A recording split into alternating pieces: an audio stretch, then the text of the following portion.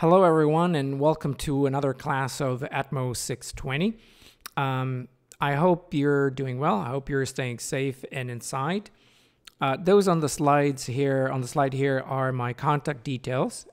As usual, anything that you need, anything that I could help you with, please send me an email, call me on the phone anytime, and I'll be more than happy to help. Same goes if you have questions about the material that we covered the last time. Any questions, anything that is not clear, please send me an email, send me a message on the Slack channel, call me on the phone, anything that you want. I'll be more than happy to answer your questions. Okay, so last time, if you remember, we introduced the ideal gas, the concept of ideal gas, and we started talking about some of the properties of the ideal gas. We saw the various laws by Gay-Lussac, by Boyle, Avogadro, and the others, and we introduced the ideal gas law. We talked about the kinetic theory of gases. We talked about Dalton's law. We saw the Maxwell-Boltzmann distribution, and so forth. Today, we will continue in our journey discovering ideal gases. And we will talk about something that you probably are already familiar with and have likely seen in some of your classes that you're taking in high school or at some other time in your path in college. And what I'm talking about is one of the most important things in thermodynamics, and it's the first principle of thermodynamics. Voila.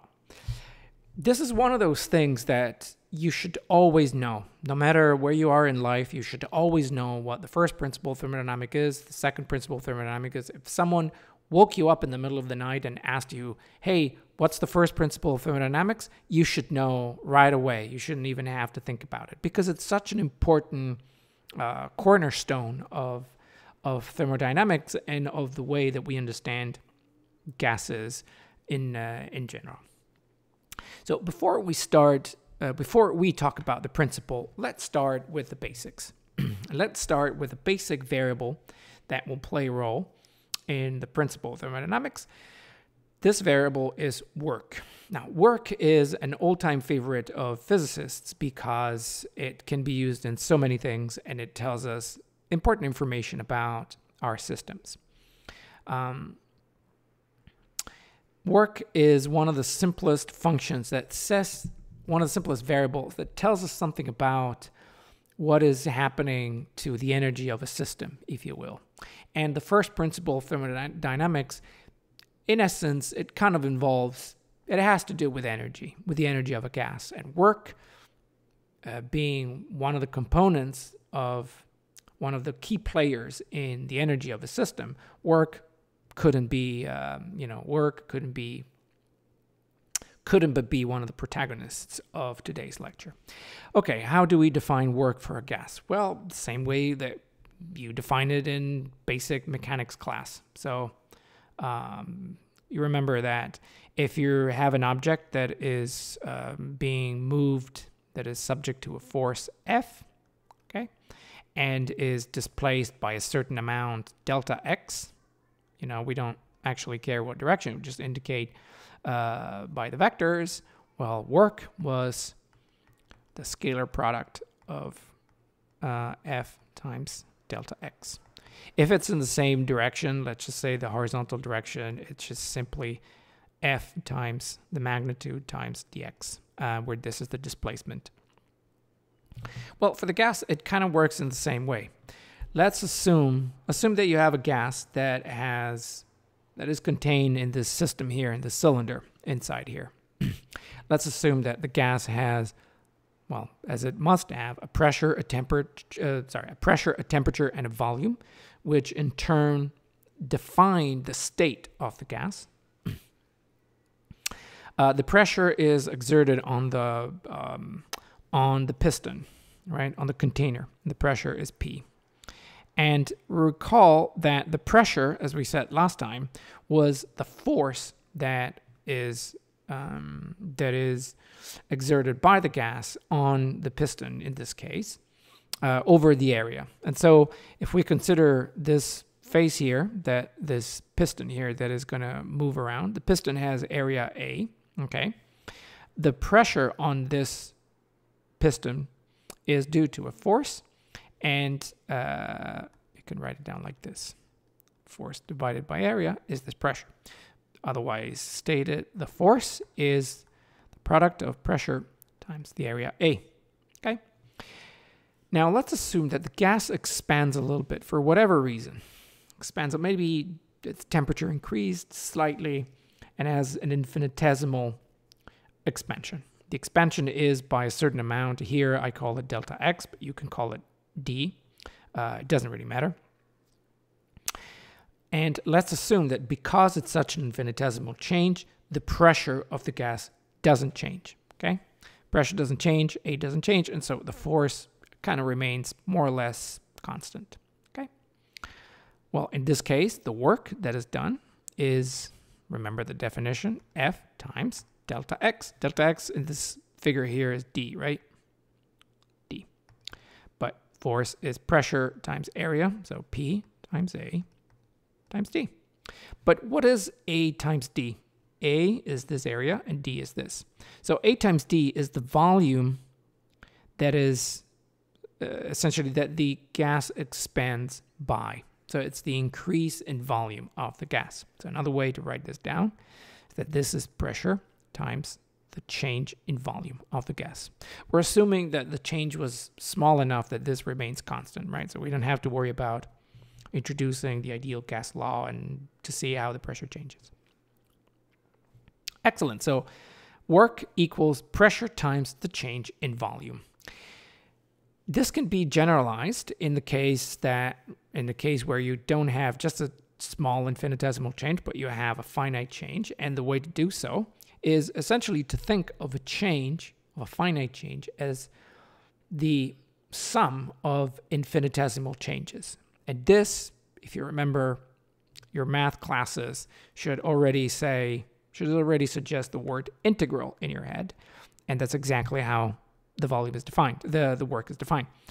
The work where work conducted by the gas during an expansion from volume V1 from volume V2 is equal to the integral from V1 to V2 of the pressure in dV, okay?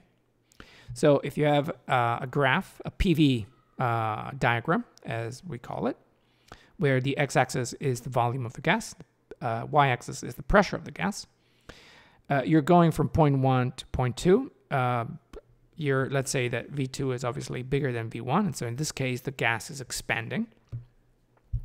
Normally, as you may expect, the pressure will decrease when you increase the volume, okay? Because, essentially, the density of the gas becomes lower, okay? So the pressure goes down, and so you're going from P1 to P2. P2 will be lower than P1, and the gas expands and is conducting some work, and by definition, the work in this PV diagram, the work is simply the area under this curve here. If, on the other hand, you're compressing the gas, so you're conducting work on the gas, the same is true. Work is still the area under this curve, but now work is negative. And when it's negative, it means that it's done on the gas, okay? And not work that is done by the gas. Plus or minus are simply conventional. So you could live in a universe where work done by the gas is negative and work on the gas is positive. Just be consistent, okay? Pick your favorite, but just be consistent.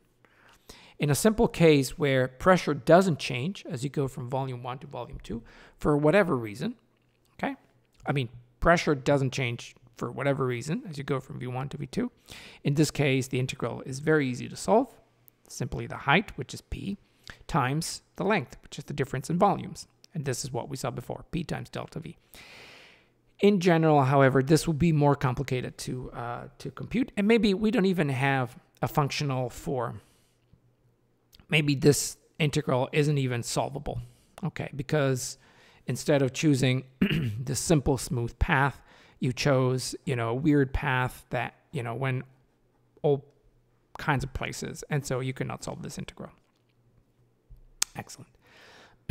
Notice that in principle, notice that not in principle, in reality, not in principle, by definition, the work is highly sensitive to the path that you're following. So whether you're going from 1 to 2 with this smooth curve, or whether you're going with, a curve like this, will make a difference on the work that is done on the gas.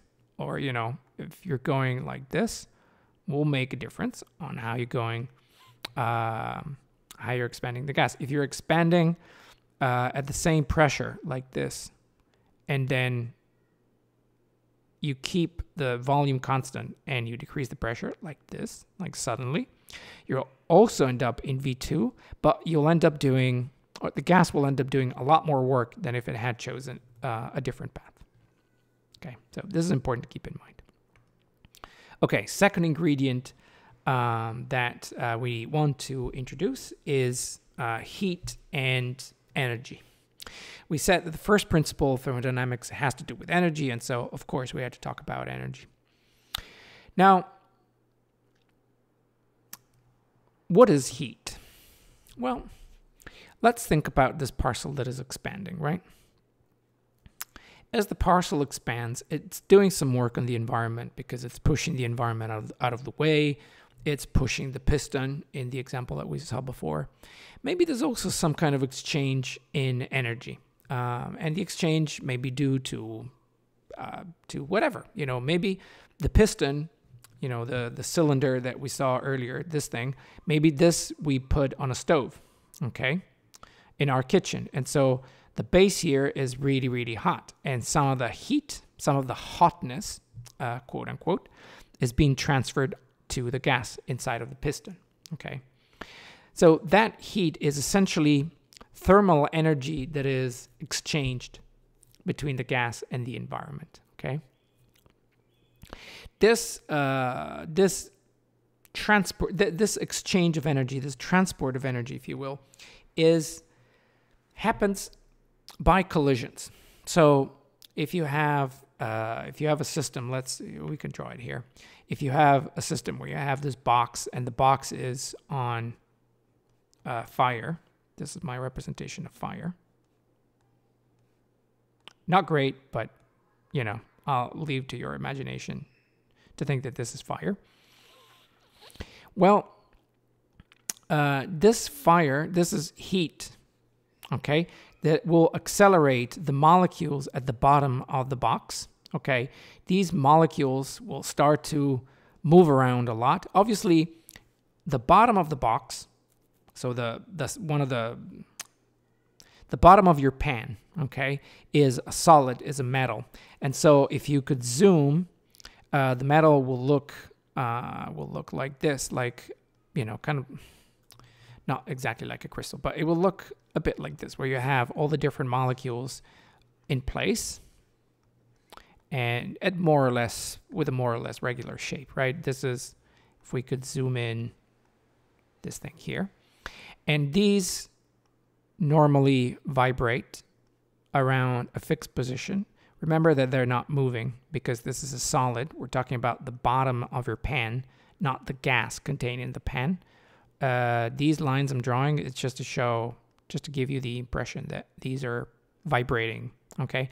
When you add heat, you're essentially increasing the vibrations of these molecules. So now they will vibrate a lot, okay, with a lot of energy. These molecules can't go anywhere, pretty much, and so they'll start moving around. Well, they'll start vibrating on the spot very, very much. Some of the, when they start vibrating, now this is the top, let's say that this was the top of the pan, okay? Some of these vibrations happen in all the directions. So some also happen in this direction. And some of these vibrations essentially kick the gas molecules. And these gas molecules, who are already moving around with some velocity, some speed distributed as a Maxwell-Boltzmann, of course, they receive an extra kick by these molecules here that are vibrating, and so they accelerate. Okay, they accelerate, and therefore, if you remember, kinetic energy was equal to 3.5 kBt, Boltzmann times temperature. This will increase the energy contained in the system. Okay, and ultimately it will also increase the temperature. Okay, so this is essentially heat and how heat is transferred from between different bodies. Notice that this is radically different from the transfer that happens, for example, by sound waves. Okay, sound waves are not collision between molecules, but is pressure differences that propagate through a gas. Okay, so sound and heat are two different things, in case there was still some uncertainties. Now, what regulates, you may ask, well, how does heat work? Like, suppose you have a system like this, where you put a pan on the stove and the pan contains a gas. Let's say that you seal the pan. Don't do this at home, but let's say that you seal the pan and there is a gas inside. Okay, you put it on the stove and then you turn on the heat. How does heat propagate into the pan, right? And if you ever cooked anything, this is a question that subconsciously you're always dealing with. You know, suppose you want to boil a potato. How do you boil a potato? Well, you have the potato that is, well, doesn't quite look like potato now, does it? I don't know. I don't know how to draw a potato, but let's say that you draw a potato, and this is a potato. Cooking the potato means essentially transferring heat from the surrounding of the potato, the liquid, all right, transferring heat inside, allowing the heat to propagate inside. And the potato is boiled when heat has propagated inside. You know, when you stick your knife in the potato and the potato is now tender. It's exactly the same process whenever you want to cook meat or anything else. It's essentially transfer of heat from one medium, which in this case, you're boiling a potato, the medium is water. It could be the pan if you're trying to cook meat. Transfer heat from one medium to the other. So you might be wondering then, how does heat travel from one body to another, or even inside a body? Okay. Well, I promised you in the first class where we talked about some math preliminaries, we talked about this guy called Fourier, and I said, you know, we'll see this guy quite a few times throughout the class. Well, he was the first person who realized pretty much realized how heat travels. And he realized that the flux of heat through a surface is proportional to the difference in temperature between the body that you're considering and the outside, or between two different points in a particular body. Okay, so you know, if you have your potato and you want to know the flux of heat through a surface inside of the potato, well, the flux of heat will depend on the difference between the temperature inside the potato, inside this hypothetical shell inside of the potato, and the temperature right outside that shell of the potato. Okay, the difference in temperature will dictate the flux of heat, how fast heat goes, which also tells you that heat will flow slower as the inside of the potato warms up and the temperatures become kind of similar. Okay, this quantity, the proportionality constant between the heat flux and the temperature difference, is called conductivity, and it depends on the material that you're considering. Boiling a potato takes a certain amount of time because heat flows with a certain rapidity, if you will. Cooking something else, cooking celery, will take some different amount of time because heat propagates differently. And this is kind of similar to Ohm's law for electric circuits, if you remember your electrodynamics. But yeah, this is not essential to remember. One quantity that is important when considering how heat is transferred is the so-called heat capacity. Now, heat capacity is essentially telling us something about the change in temperature. Well, is telling us something about the relationship between changes in temperature in a body and the heat that is transferred or taken away from that body. Suppose you have, suppose you put two objects on a stove. Okay, you put a piece of wood on a stove and you put a pan on the stove. All right, you leave them on half a minute. Okay. Again, don't do this at home, but suppose you do this. Now, the stove will keep the heat pretty much constant, right? Because you have fire at the bottom. It's gonna allow heat to propagate inside of the two bodies, the pan or the piece of wood.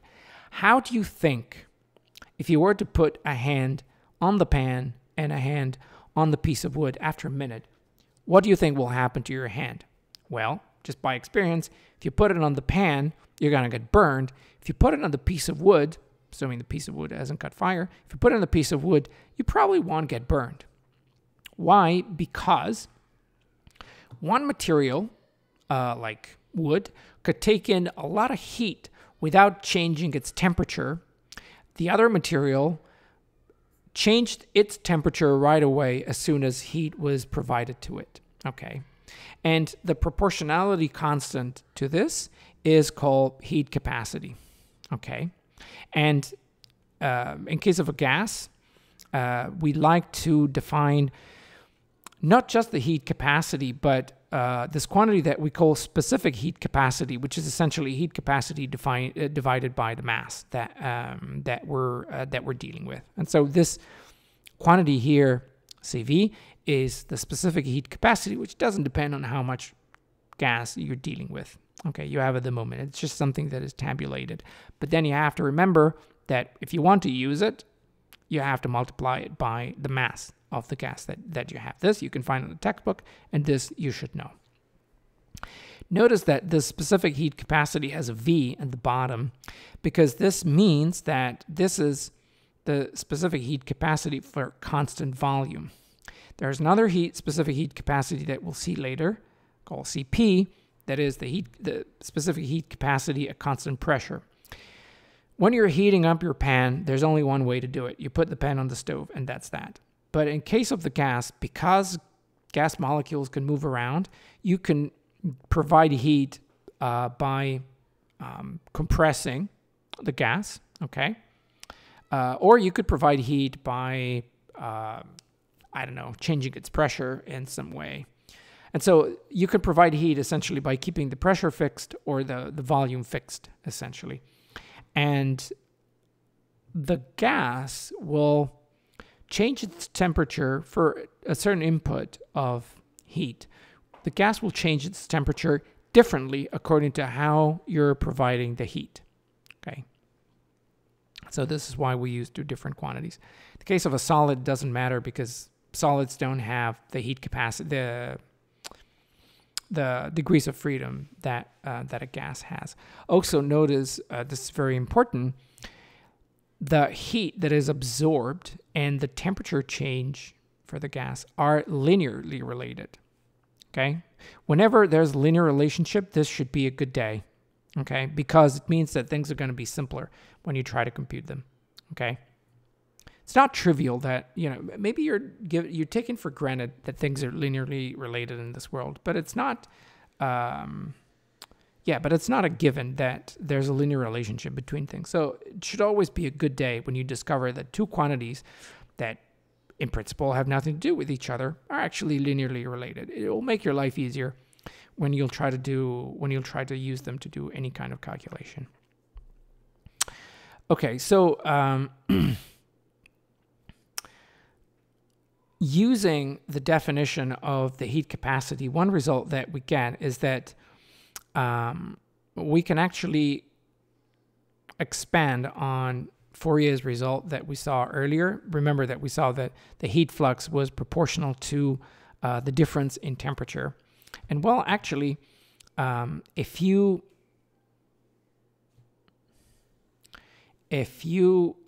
consider the rate of change of heat at a certain point, this, just by simple energy conservation, this will be due to the energy flux, right, through that point. So suppose you have a particular, well, let's go back to the potato. Okay, the change in, the rate of change of heat inside of the potato is equal to the flux of heat, right? So how much heat you're storing is going to be equal, or the rate at which you're storing heat is proportional to how much flux of heat is coming in, right? This is energy conservation, but also kind of common sense, right? I mean, if the flux is really high, it means you're providing a lot of heat very rapidly. So the heat will build up very quickly, and so this term will be very big. Okay, so this is kind of intuitive. That rate of change of heat equals to the flux at a particular point, or within a particular volume. Okay, now remember that we saw that Q was equal to minus K. I talked about temperature differences, but in reality, since the world is three-dimensional, there should be a gradient in temperature, right? Remember the gradient? We talked about this first class. Okay. Well, excellent. Q, we also saw, was equal to mass CV and delta T.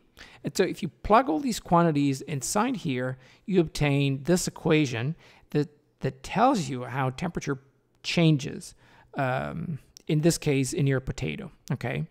How is the temperature of the potato going to change? Well, that will depend on these parameters, these constant actually, times the second derivative of the temperature.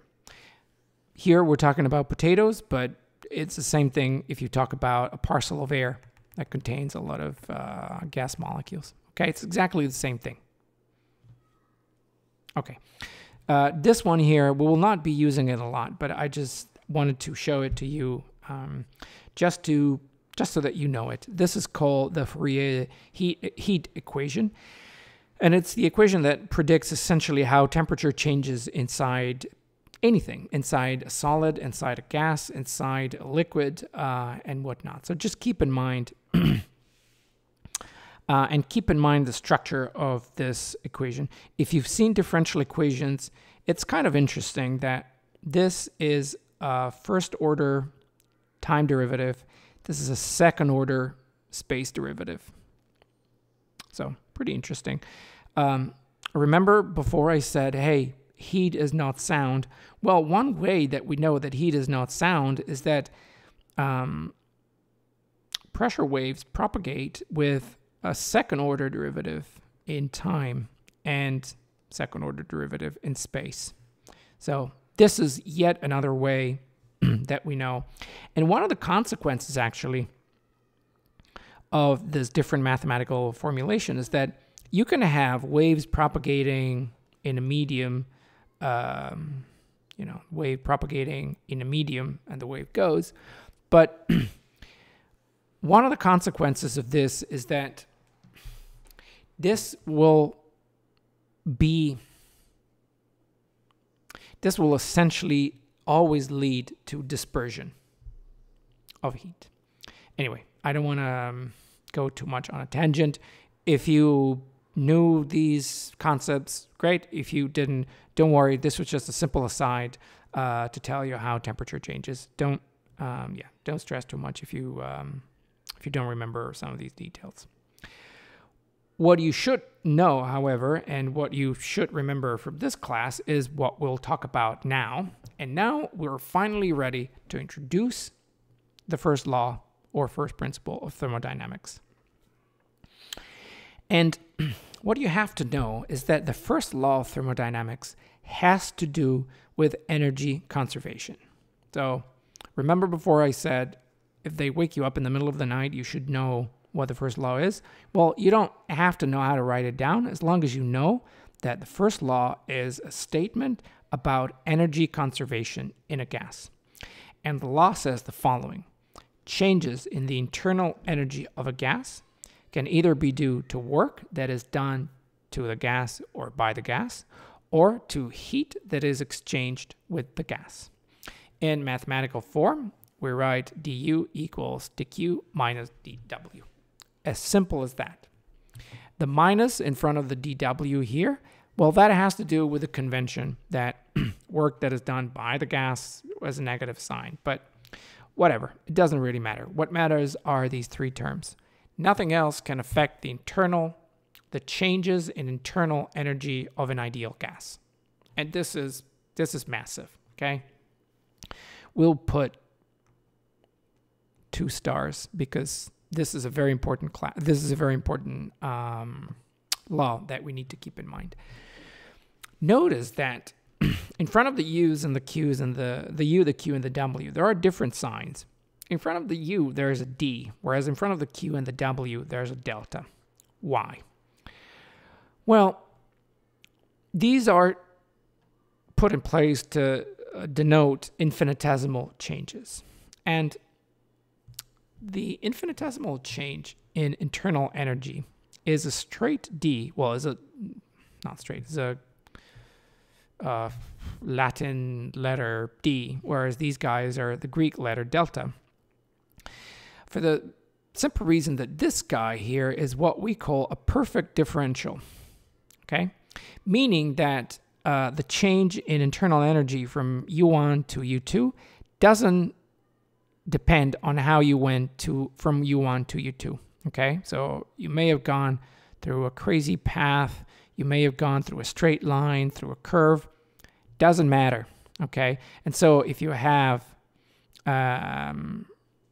if you have a system like this, doesn't matter how you go from one point to the other, you will only depend on where you are at that time. We have a name for these kinds of variables. The name is state variables. U, internal energy, is a state variable. Heat and work are not. It's a little tricky to see it for work, but for heat. But for work, remember I gave you the definition that work was the integral of P in dV, right?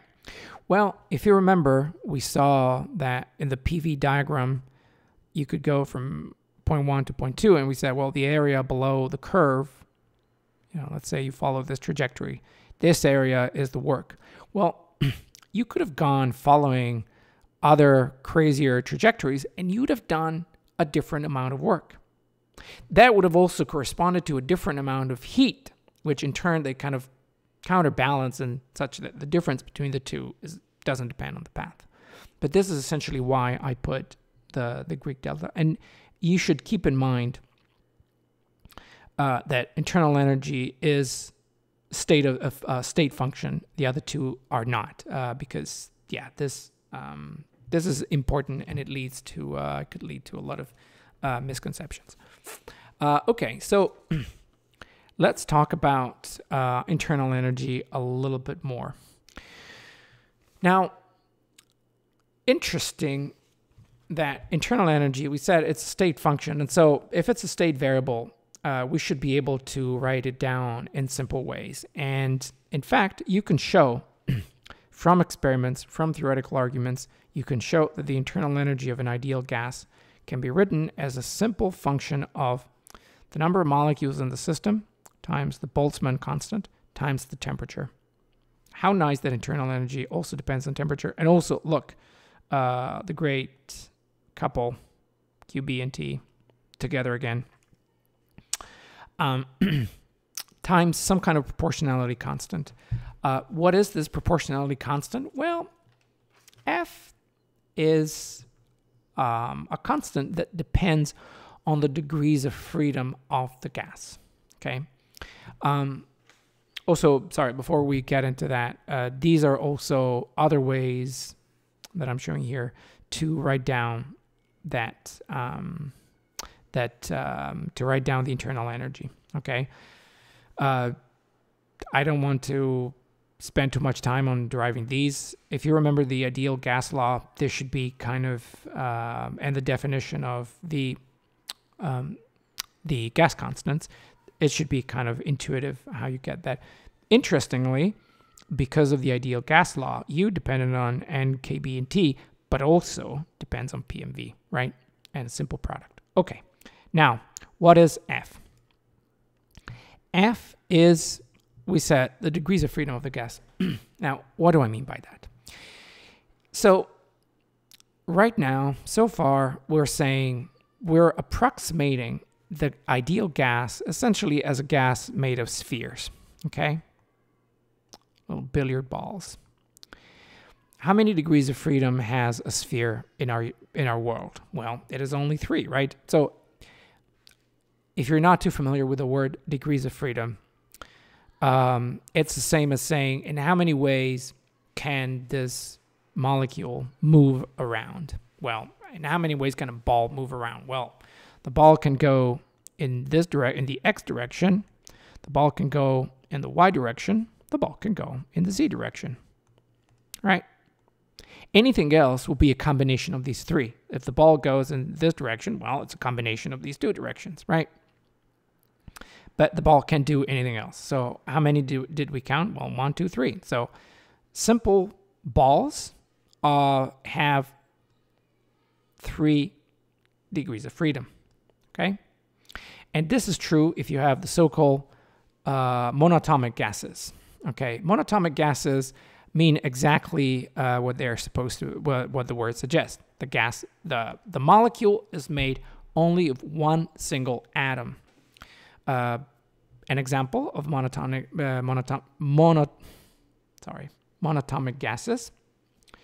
Well, any noble gas, so helium, neon, I want to say xenon, possibly argon, and some other, I don't think I remember the other 3 noble gases. But anyway, these are monatomic gases, meaning that if you were to look with a magnifying lens, the molecules will contain only one atom. Now, let's suppose that instead of having one single ball, you have 2 balls and they are connected. Okay? Well, in this case, we'll talk about diatomic gases. And, well, these systems like these ones can certainly translate. So they can move in the X, Y, and Z direction. X, Y, and Z direction. But they also have some extra degrees of freedom because they can rotate. They can rotate in this direction, and they can rotate in this direction, right? And so this gives you 2 additional degrees of freedom. So you have 3 translational plus 2 rotational. And so these guys have 5 degrees of freedom. There are complex molecules that are made of more atoms, for example, and these have different additional degrees of freedom because, for example, H2O has the oxygen atom and the 2 hydrogen atoms. This can rotate in many different ways. Also, these molecules, not only can they rotate, but they can also vibrate, and vibrations add degrees of freedom. And so the constant in front of the internal energy depends on the degrees of freedom of your system. Okay. Okay. So keeping all that we've seen in mind, okay, let's do some exercises. Okay. So, and let's look at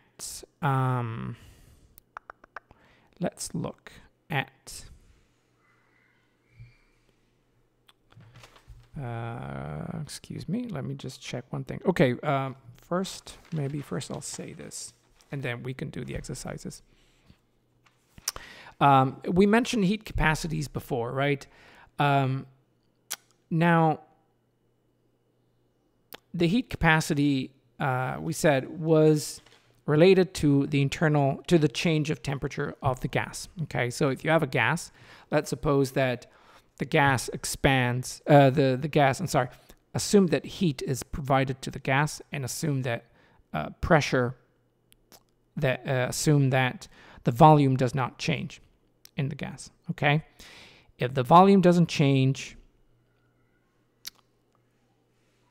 work is not done on the gas, and the gas cannot do any work. And so the heat that is provided also equals the change in internal energy of the gas.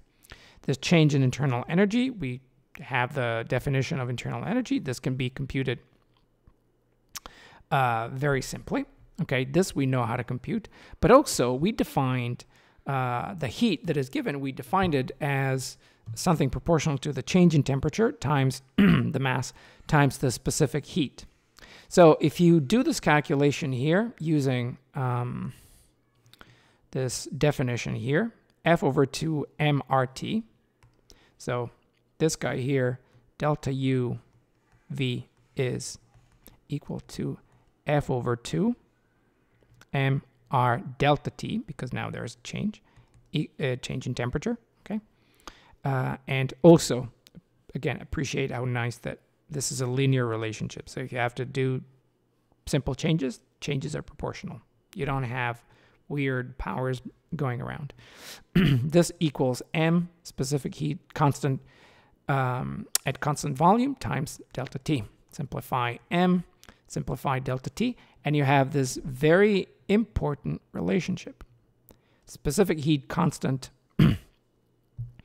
at constant volume equals F over 2 times R, the ideal gas constant. And so for monatomic gases, for example, you'd have that CV equals 3 over 2 times R. What about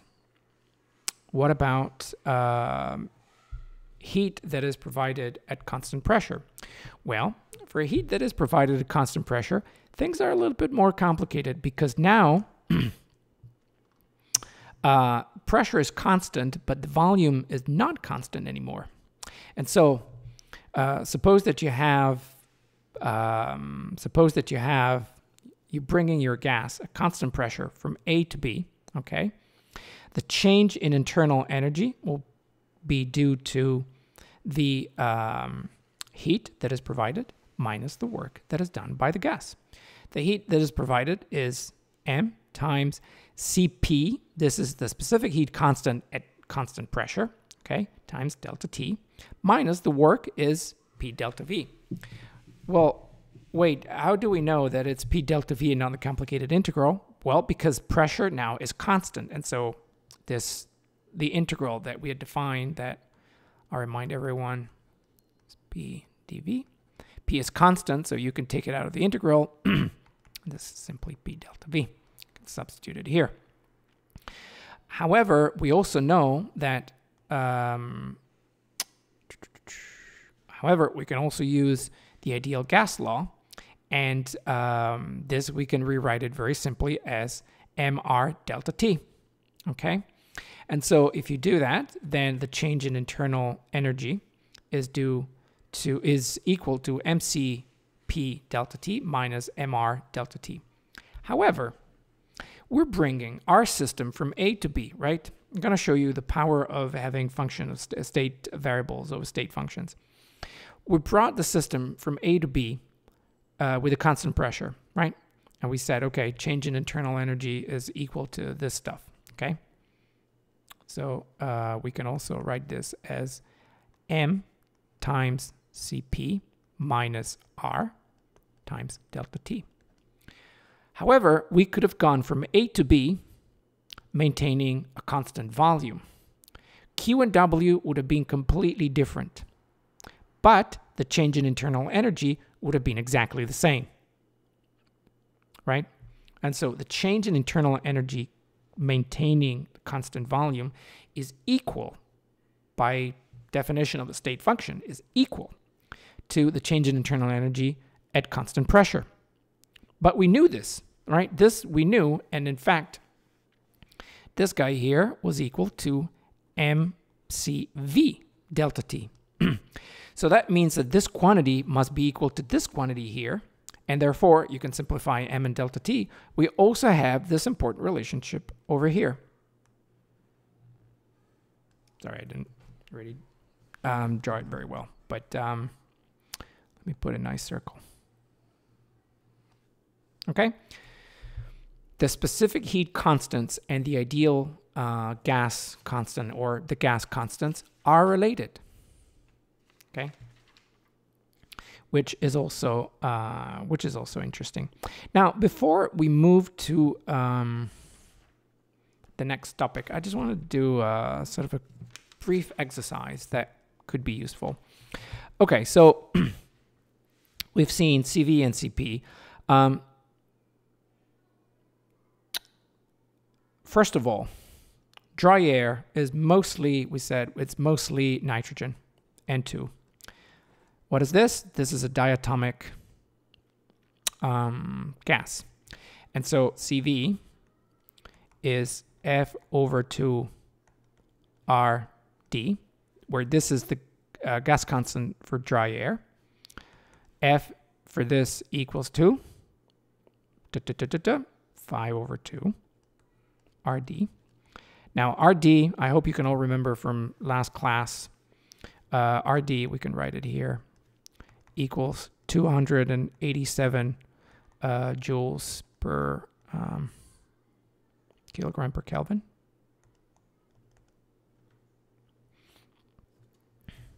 Well, how much is CV then? Well, it's pretty simple. It's this times 5 over 2. CV equals, you can compute it. This is 717.5, give or take, joules per kilogram per Kelvin.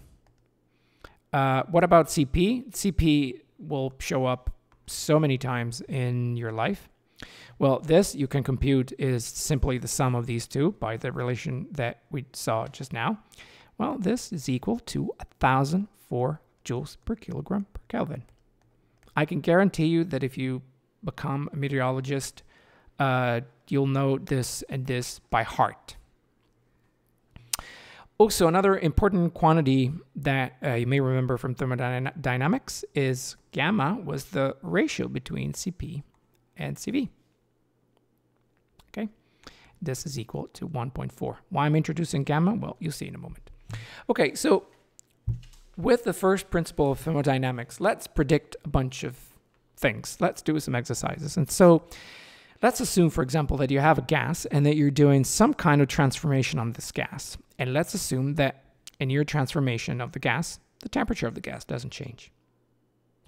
We call this transformation isothermal transformation.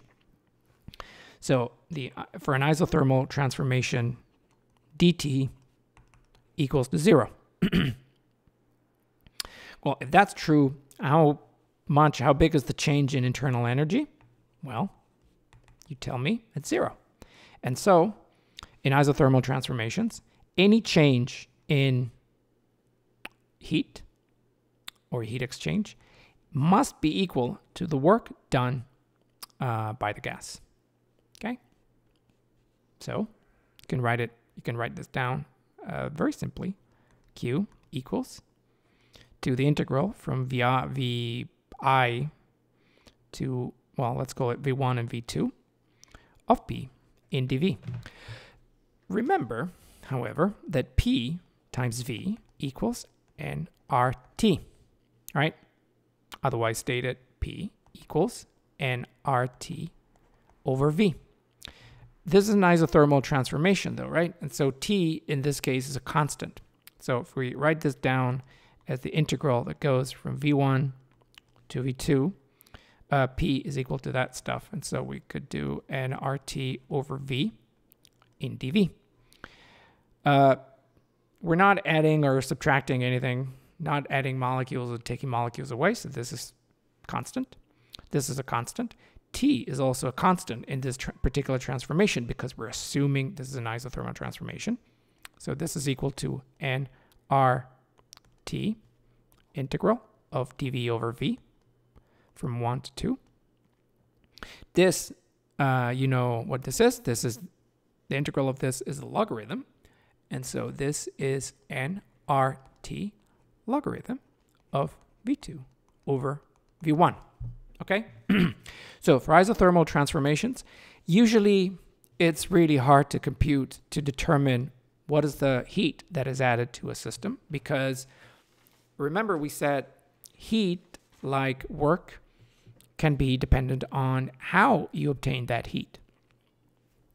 In this case, however, very simple, and you can just compute it with a simple mathematical function.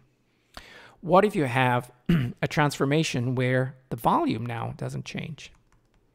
These are called isochoric transformation. Okay.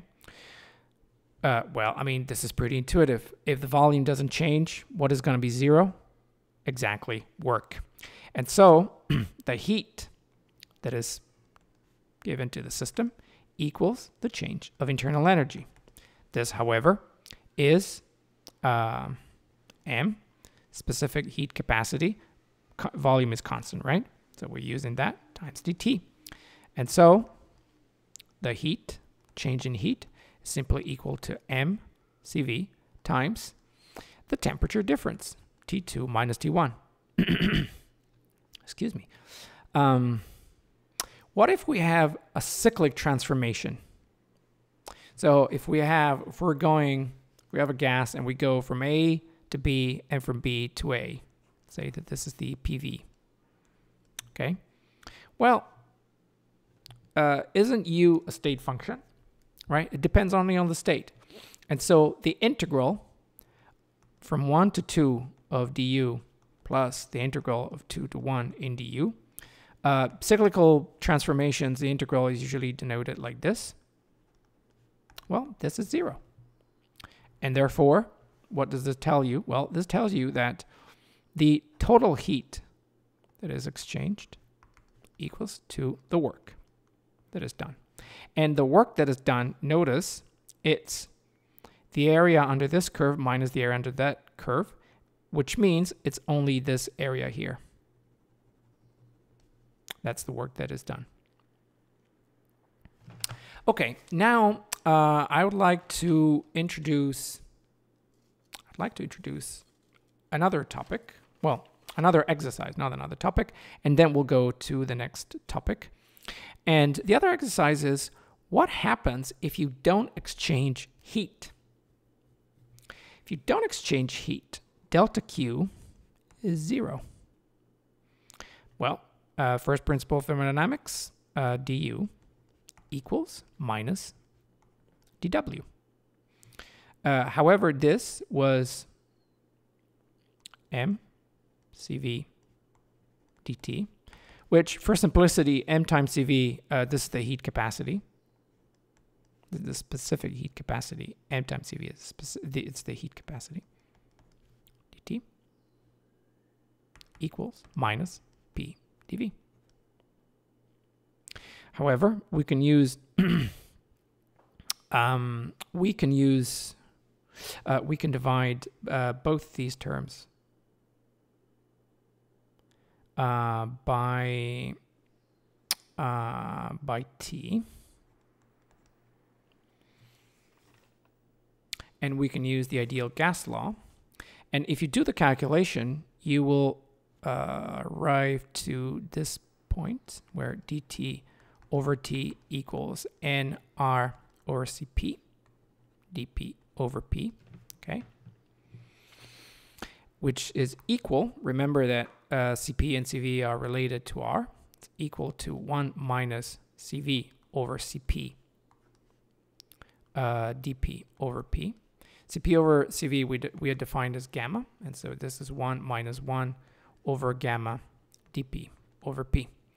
If you take all the integrals, then you will get to these three statements. T times P 1 minus gamma over gamma is the power of the P, is equal to a constant. T times V, gamma minus 1, equals to a constant.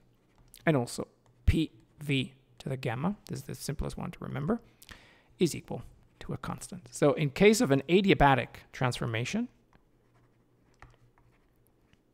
heat is not exchanged, and it's a little bit more convoluted, but you can get to this interesting result. Okay, now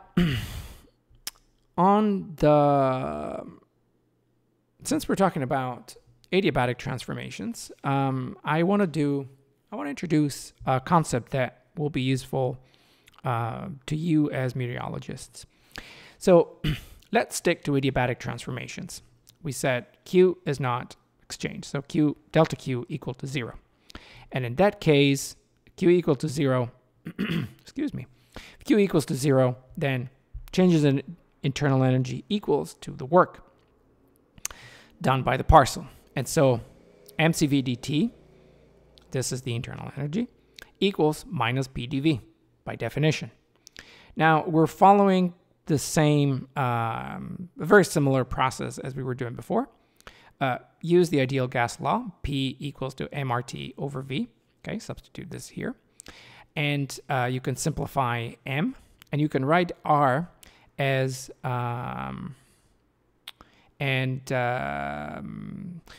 can rewrite dV, and you get to this, you can rewrite, you can rewrite CV as Cp minus R, and you'd get to Cp minus R dt over T equals to minus R dV over V. Okay, so here we're just, we simplified M in both these terms, right? Simplified M. And then we divided everything by temperature. Okay, so simplified temperature here and wrote it down here.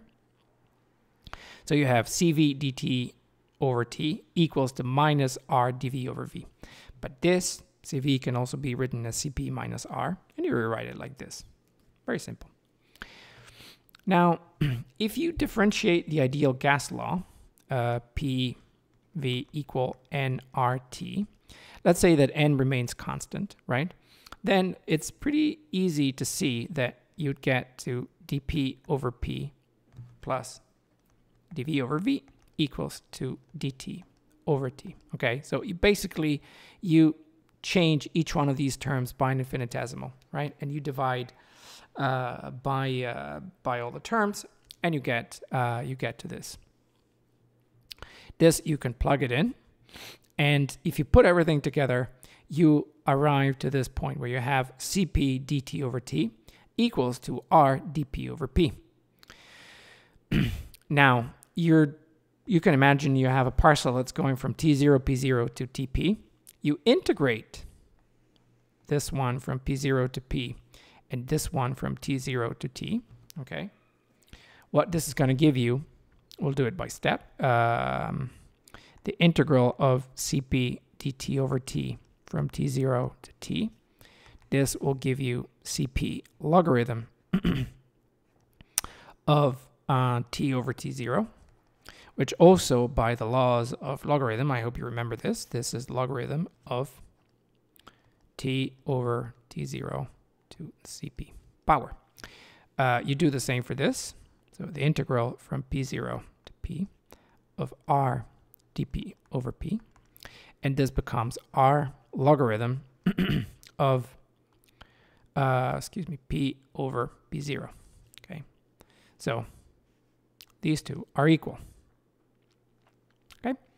And so the logarithm of T over T0 equals 2 R over Cp logarithm of P over P0, which is also equal to the logarithm of P over P0 to the power of R over Cp. You exponentiate both terms and the logarithm go away, and that's what you end up having. T equals T0 times P over P0 to the R over Cp power. What this is telling us is that if you have a parcel that is moving without exchanging heat, sort of moving adiabatically, then the temperature and the pressure of the parcel are going to be related by that equation. Usually, P0 is this P0 is taken as 1,000 hectopascals, and this temperature here is called is denoted with a theta, and this is called potential temperature. Okay. So the potential temperature is the temperature that a dry parcel of air would have if it was brought adiabatically to 1,000 hectopascals. Why is potential temperature important?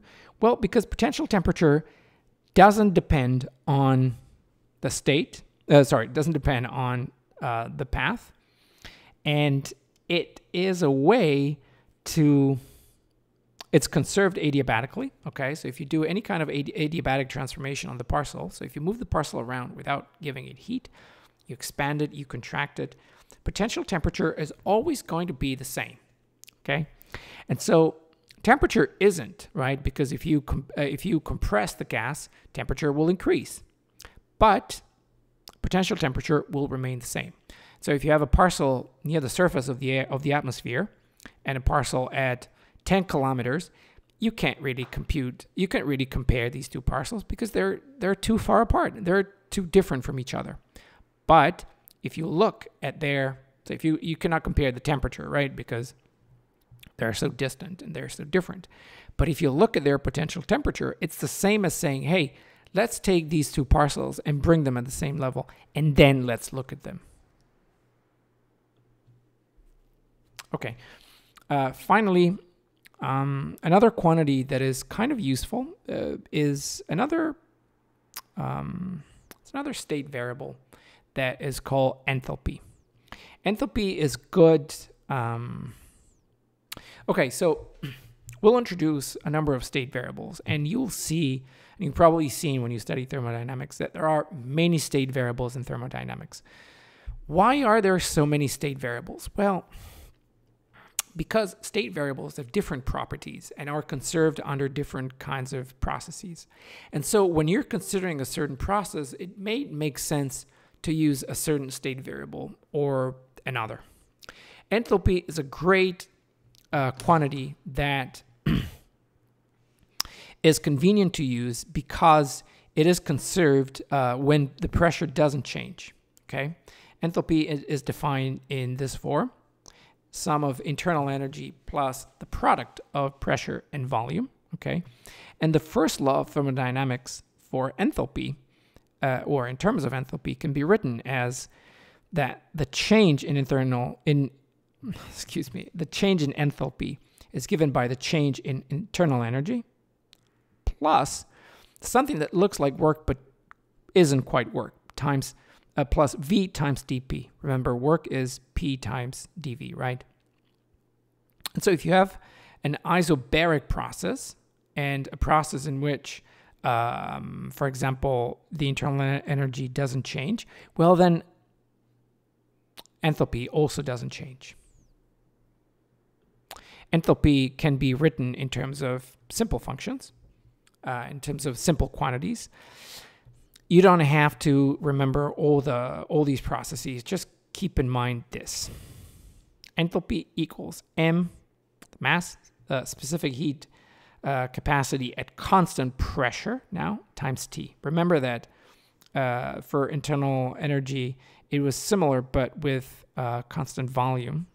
Enthalpy somehow is a more natural variable to use when the pressure is constant. Okay, and this is how you write it in terms of temperature of the gas.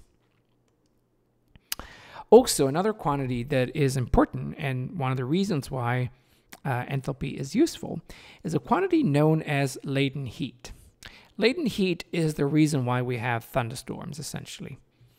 And it's the heat that is absorbed to transition from one phase of matter to another. Okay? And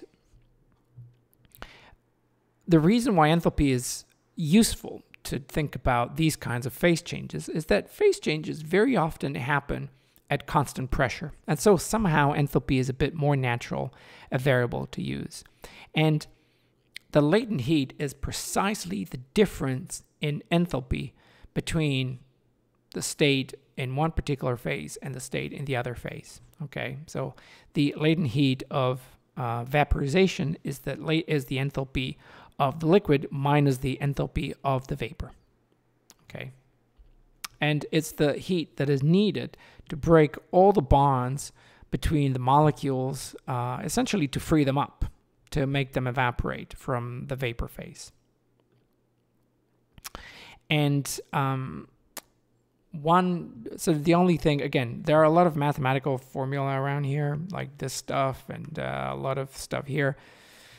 We'll not be using enthalpy a whole lot. Just remember the definition. Remember how we can write it down.